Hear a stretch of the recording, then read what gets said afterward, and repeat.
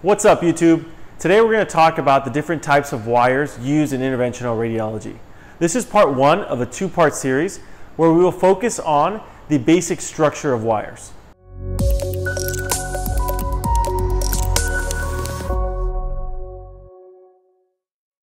Hey, my name is Nico Cardenas and we're back with another fire video, Fundamentals in IR Education, where we hope to provide efficient, easily accessible content regarding the field of IR.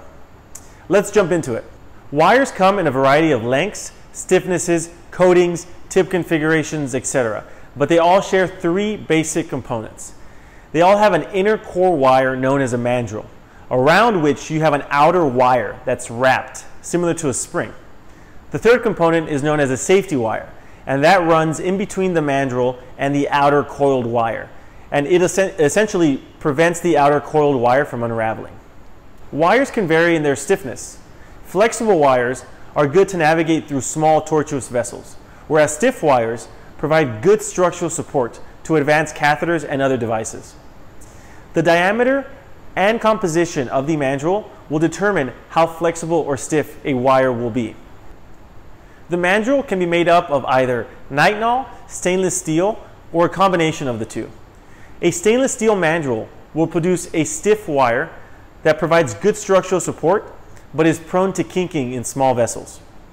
Nitinol, on the other hand, is much more flexible and is less likely to kink, but you lose a little bit of the structural support. Wires can also vary by their tip configurations. Many wires have a soft, atraumatic tip at the leading end of the wire. This floppy tip is created by the gradual tapering of the mandrel, and it can range between 1 to 6 centimeters. The longer the floppy portion of the wire, the less likelihood that the wire will cause a dissection. Other wires have a curved end to them, known as a J-tip, and this adds an additional degree of safety. The curved end avoids branch vessels and bounces off plaques instead of digging into them. J-tipped wires are described by the radius of the curve in millimeters. So on the packaging, you'll see three numbers. You'll see 1/100ths of an inch that describes the diameter of the wire. You'll see centimeters, which describes the length, and then you'll see millimeters, which describes the diameter of the loop.